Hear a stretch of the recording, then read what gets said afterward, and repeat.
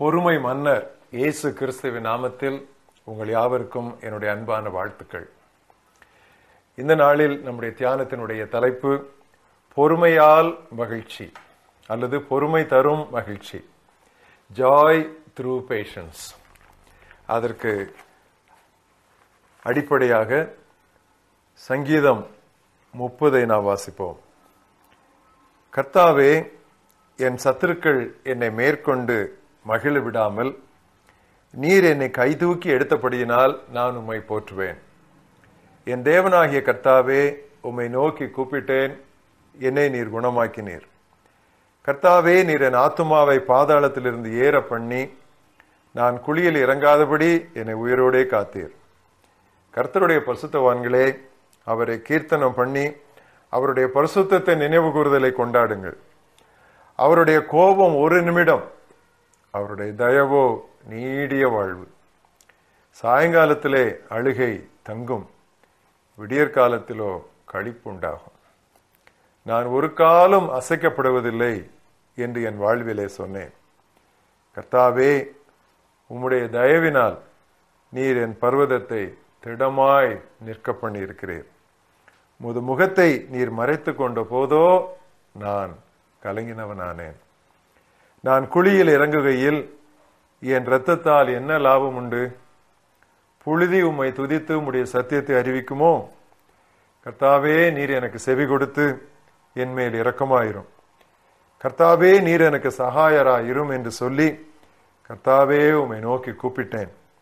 கர்த்தரை நோக்கி கெஞ்சினேன். என் புலம்பலை ஆனந்த களிப்பாக மாற பண்ணினீர்.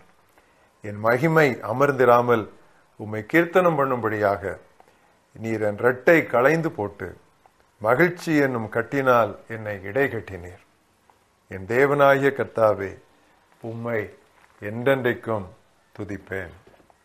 இன்றைய மனப்பாட வசனம், நம்பிக்கையோடு மகிழ்ந்திருங்கள், துன்பத்திலே பொறுமையாயிருங்கள். Rejoice in hope, be patient in suffering. ரோமர் 12 அத்தியாயம் 12 வசனம். பொறுமையால் மகிழ்ச்சி, பொறுமைக்கும் மகிழ்ச்சிக்கும் உள்ள உடன்பாடு, சம்பந்தம், அதை இன்று நாம் தியானிக்கிறோம். திருமறையில் உள்ள பிரபலமான அன்பின் அத்தியாயமாகிய 1 கொரிந்தியர் 13 அன்பின் 15 குணாதிசயங்களை வெளிப்படுத்துகிறது. அன்பு இதை செய்யும், இதை செய்யாது, இது இப்படி இருக்கும் என்று சொல்லி 15 குணாதிசயங்களை வெளிப்படுத்துகிறது. அதில் முதலாவது வருவதே பொறுமைதான். அன்பு நீடிய பொறுமை உள்ளது. எனவே பொறுமையை நாம் நற்பண்புகளின் மகுடம் என்று சொல்லலாம், crown of virtues. அதை நிறைவின் அடையாளம், a sign of perfection or a sign of maturity என்றும் நாம் குறிப்பிடலாம். பொறுமை இல்லாவிட்டால் எந்த கனியிலும் எந்த குணாதிசயத்திலும் நாம் முதிர்ச்சி அடைந்து சிறக்க முடியாது. தொடர்ந்து இந்த 2 காரியங்களுக்கும் உள்ள உடன்பாட்டை, ஒப்புமைகளை நாம் கவனிப்போம். ஒரு சிலர் நினைக்கிறார்கள், வாழ்க்கையில் பிரச்சனையே இல்லாதிருக்க வேண்டும், அதுதான் மகிழ்வான ஒரு வாழ்க்கை என்று நினைக்கிறார்கள். இது முற்றும் தவறு. அவமானத்தையும் வேதனையையும் இயேசு சகித்தார். எப்படி சகித்தார்? பொறுமையோடும் நம்பிக்கையோடும் சகித்தார். எனவேதான் அவருடைய மகிழ்ச்சியை யாரும் கொல்ல முடியவில்லை, குலைத்து போட முடியவில்லை. நமக்கு முன்னால் இருந்த மகிழ்ச்சியின் பொருட்டு, மகிமையின் பொருட்டு சிலுவையை தைரியமாக அவர் சகித்தார். கடினமான சூழ்நிலையில் இருந்து அப்படியே தாவி வெளியே குதித்து விடுவதால் நமக்கு மகிழ்ச்சி கெட்டுவிடாது. முடியாததை ஏற்றுக்கொள்ள வேண்டும், இன்றியமையாதது இல்லாமல் வாழ தெரிய வேண்டும், தாங்க முடியாததை சகித்துக் கொள்ள வேண்டும். Accept the impossible, do without the indispensable and bear the intolerable. இதுதான் மகிழ்ச்சியின் ரகசியம். நமக்கு இருக்கும் இன்னல்களுக்காய் புலம்புவதை நிறுத்தி நமக்கு இல்லாத இன்னல்களுக்காய் ஆண்டவரை போற்றும் பொழுதுதான் ஆனந்தம் பொங்கி வரும். இன்னைக்கு நான் வாசித்த பகுதியிலே இரவெல்லாம் கண்ணீர் இருக்கலாம், ஆனால் காலையிலோ களிப்பு, ஆனந்தம், மகிழ்ச்சி வந்துவிடும். ஆனால் விடியற்காலை வரை காத்திருக்கும் பொறுமை நமக்கு இல்லையே மகிழ்ச்சி கிடைக்காது. இயேசு தம்முடைய சீடர்களை பார்த்து அக்கறைக்கு போவோம் வாருங்கள் என்று சொல்லி அழைத்தார். அவர் அக்கறைக்கு போவோம் என்று சொல்லும் பொழுது, நடுக்கடலிலா நாம் விழுந்து விடுவோம், அக்கறைக்கல்லவா நாம் போக வேண்டும்? கோபுரங்கள் போல் அலைகள் கோபமாய் எழும்பி வரும் பொழுது அச்சம் ஏற்படுவது இயல்புதான். ஆனால் நம்முடன் இருப்பது யார், நமக்கு வாக்கு பண்ணப்பட்டது யாது என்று நாம் உணர்வோமானால் முடிவை காணுவதற்காக பொறுமையாயிருப்போம். அப்பொழுதுதான் ஆண்டவருக்குள்ளான நமது மகிழ்ச்சியை நாம் இழந்து போகாமல் இருப்போம். சிறைவாசகத்தில் இருக்கும் பொழுது பவுல் எவ்வளவு பொறுமையாய் இருந்ததினால், பொறுமையில் நிறைந்திருந்து அவர் நமக்கு பிலிப்பியர் என்கிற ஒரு அழகான மகிழ்ச்சி நிருபத்தை எழுதி தந்தார். புதிய ஏற்பாட்டில் இயேசுவுக்கு அடுத்து பவுலை போல் பாடுபட்டது வேறு யாருமே கிடையாது. ஆனால் அவர் என்ன சொல்லுகிறார்?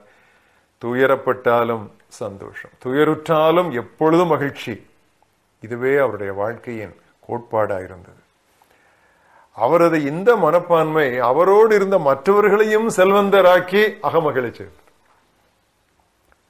மால்டா தீவுக்கு அருகில் கப்பல் சொருகி கொண்டது. உடன் பயணிகளை பவுல் எவ்வளவாய் தைரியப்படுத்த, தைரியமாயிருங்கள், ஒன்றும் நடக்காது, ஆண்டவர் எனக்கு வாக்கு பண்ணி இருக்கிறார். பொறுமையோடு மகிழ்ச்சியாய் இருப்பவன் உடன் இருப்பவர்களை இப்படித்தான் உற்சாகப்படுத்துவான். பொறுமை என்னும் செங்கல் வைத்தே இன்ப இல்லங்களை கூட கட்ட முடியும். குடும்பத்தில் மகிழ்ச்சி கொல்லி பொறுமையின்மையே. ஆனால் சிலருக்கு அதுதான் பிரியம். நீங்கள் கோபப்படும் ஒவ்வொரு நிமிடத்திற்கும் 60 வினாடி மகிழ்ச்சியை இழந்து விடுகிறீர்கள். கவனம். வீட்டிலே இழுவரி என்று இருந்தால் அது அன்பின் கயிறா இருக்கட்டும். உங்களுக்கு தெரியுமா, முகத்தை சுளிக்க 64 தசைகள் வேலை செய்ய வேண்டும். ஆனால் புன்முறுவலுக்கோ 13 தசைகள் வேலை செய்தால் போதும். வீண் வேலை ஏனோ. நம்பிக்கையோடு மகிழ்ந்திருங்கள், துன்பத்திலே பொறுமையாயிருங்கள். Rejoice in hope, be patient in suffering. ஆண்டவரே, இந்த அருமையான நாளுக்காக நாங்கள் உம்மை ஸ்தோத்திரிக்கிறோம். பொறுமையில் நாங்கள் குதித்து விடாமல், பிரச்சனையை விட்டு நாங்கள் தாண்டி ஓட வேண்டும் என்று சொல்லி அதையும் இதையும் செய்யாமல் பொறுமையில் நான் நிலைத்திருந்தால் மகிழ்ச்சியை எங்களிடமிருந்து யாரும் பறித்துக் கொள்ள முடியாது என்பதற்கு இயேசு கிறிஸ்துவை மாதிரியாகவும் திருவசன சத்தியங்களை எங்களுக்கு ஊக்கமாகவும் இன்று காட்டியதற்காக உமக்கு நன்றி சொல்கிறோம். ஆண்டவரே, இந்த அருமையான வார்த்தைகளை சத்துரு எங்களுடைய இருதயத்திலிருந்து பொறுக்கிக் கொண்டு போகாதபடி பிரச்சனைகளின் வழியாக, ஆண்டவரே, குகைகளின் வழியாக செல்லும் பொழுது விடியற்காலை வரை காத்திருக்கிற அந்த பொறுமையை, கிருபையை எங்களுக்கு தாரும். யாரும் யாதும் எங்கள் மகிழ்ச்சியை திருடிவிடாதிருக்க தேவரீர் நாங்கள் உறுதியாய் பொறுமையில் நிலைத்திருக்க எங்களுக்கு உதவி தாரும். பாடுகளிலே சந்தோஷப்பட கற்றுத்தாரும். இந்த வார்த்தைகளுக்காக உம்மை துதிக்கிறோம். இயேசு கிறிஸ்துவின் நாமத்தில் ஜெபிக்கிறோம் எங்கள் ஜீவனுள்ள பிதாவே.